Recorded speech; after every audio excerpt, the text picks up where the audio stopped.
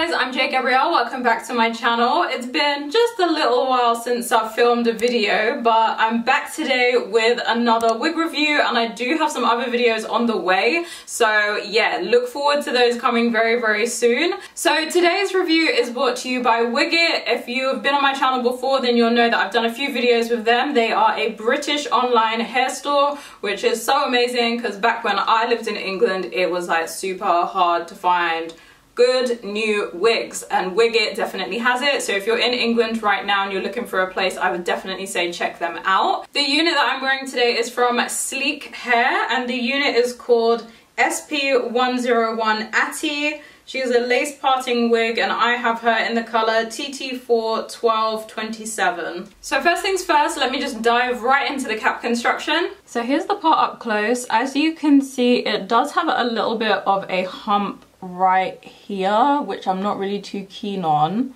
The part itself is quite long. It does obviously need some powder. I haven't added any at the moment, just so that you can really see what it looks like. So here's the part from the inside. It's got two combs over here, like right on either side. One comb at the back and adjustable straps. And this is how the inside of the cap looks.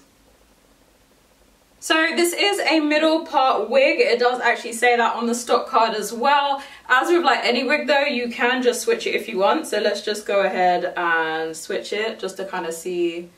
Oh, it's cute as a side part. Wait a second. So if a middle part isn't really your thing, you can just go ahead and switch this wig. The only thing with if you switch it, if you're like me, I kind of like to just like push a little bit behind my ear just here. But just remember, this isn't like a lace front wig. It's only a lace part wig. So the edges might not look as natural. This wig does come with like a little bit of baby hairs, which you can mess around with if you want. I'm not usually a baby hair kind of person, to be honest with you. I think this unit is absolutely gorgeous. It has really pretty spiral curls going all the way through, and then it's also a really nice ash blonde shade. It's definitely giving me mermaid vibes, and I just think it's perfect for summer. I've had barely any shedding, like if any shedding at all with this unit. The only issue is that it does tangle, so at the moment running my hand through it, they are going to get caught. But I feel like if you've been wearing wigs for a while, then you'll know, like with curly wigs, you just need to like leave them be.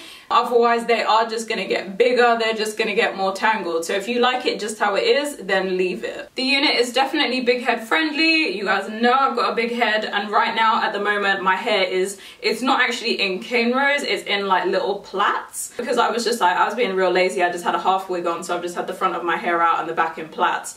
But yeah, even with it like that, like this wig still fits really, really well. It doesn't feel like it's going to give me a headache or anything. Overall, I really love this wig. I think it's a really cute style for summer and beyond. So if you're interested in this unit, then definitely go and check out Wigit. The link to this unit will be down below in the description box. And there's also going to be a little link if you want to save £5 on your order. So definitely go and check that out. But anyway, thank you so much for watching today's wig review, and thank you so much to Wigit for putting up with me, because I've literally had this wig for months. So thank you for being patient with me as I've kind of worked through what I've been going through.